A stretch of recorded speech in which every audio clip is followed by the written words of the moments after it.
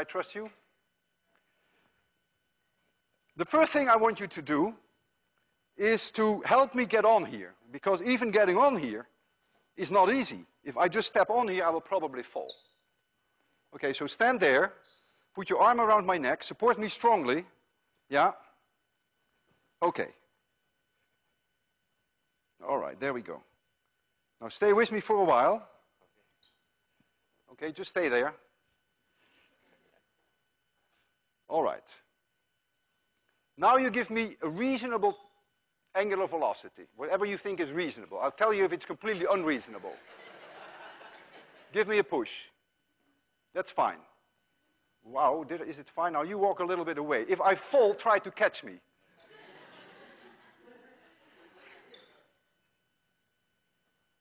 Okay, my arms go in now. My arms go out. My arms go in. My arms go out. Okay, now I'm completely dizzy now. This is no joke. So stop me. Yeah? Just hold it. No, just hold me, hold me. Okay, give my hand. Okay. Okay, you passed the course.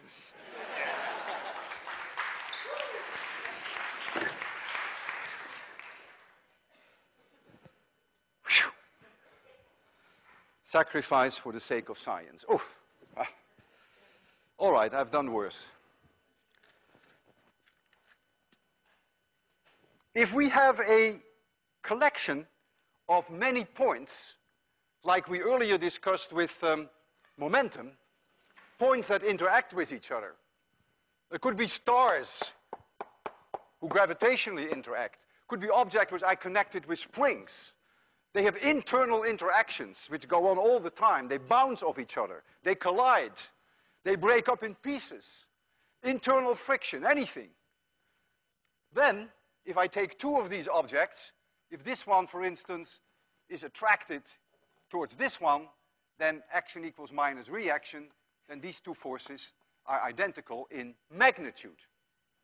So if I take any point Q here, no matter where you choose it, that will never put a torque on that system, because the two forces cancel each other out. And so now we get the final conservation of angular momentum. It's all its glory if only we add here one little word, external. The angular momentum of a system, this was angular momentum of just one object. This is the angular momentum of a system of many particles. They could be connected with springs. There could be chemical explosions going on. They could plow into each other. They could break each other up. The angular momentum will not change if there is no net external torque on that system, because all the internal torques cancel out, because action equals minus reaction. So if we now compare conservation of angular momentum with conservation of momentum, then in the case of the conservation of momentum, remember when we had a system of objects, in the absence of an external force on the system as a whole, a net external force, momentum was conserved. Now we have, with a system of particles, in the absence of a net external torque, angular momentum is conserved. In the case of the ice skater's delight, when you pull your arms in, the moment of inertia goes down, and so your frequency goes up. When a star shrinks, its radius goes down, its moment of inertia goes down, and therefore its angular velocity must go up. Moment of inertia goes with r squared. What determines the size of a star? If this is a star, then inside this star is a furnace, a nuclear furnace. Nuclear fusion is going on. That produces heat and pressure, which wants to expand the star. On the other hand, there is gravity, which says, sorry, you can't do that. I want to hold you together. In fact, gravity would like to collapse the star. And nature finds a balance between the gravity and this pressure due to the nuclear furnace.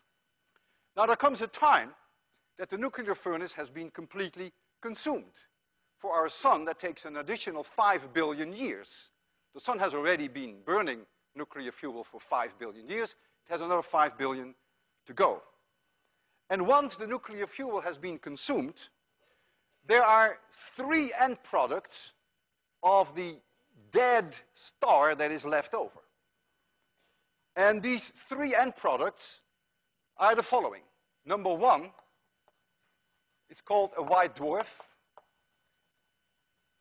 It has a radius approximately the same as the Earth, some 10,000 kilometers.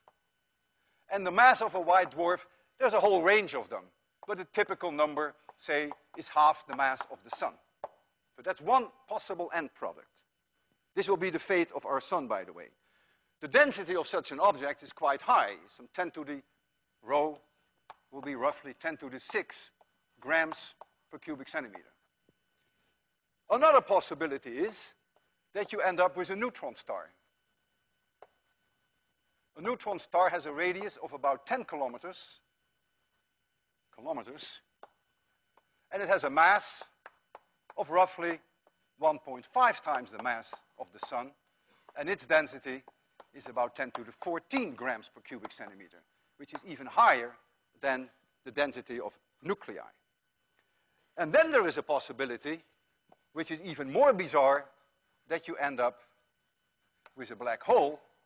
I will not talk about black holes today, but I will get back to that later in 801.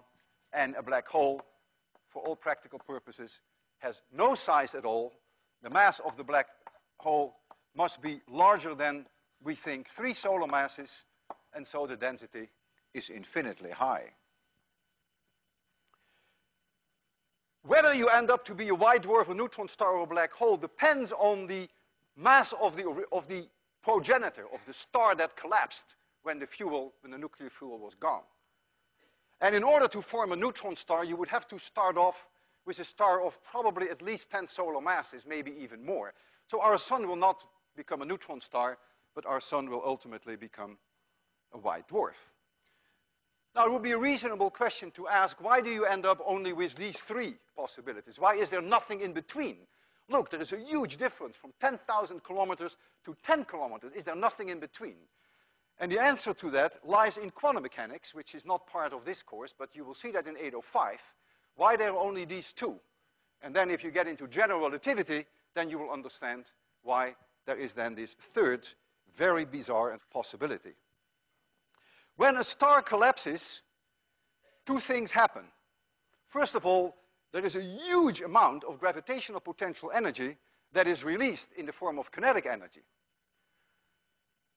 The stuff falls in, we call it gravitational collapse, and that gravitational potential energy converts to kinetic energy, and that ultimately converts to heat and to radiation.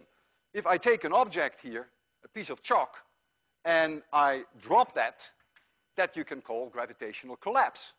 Gravitational potential energy is converted to kinetic energy, and ultimately it goes to heat.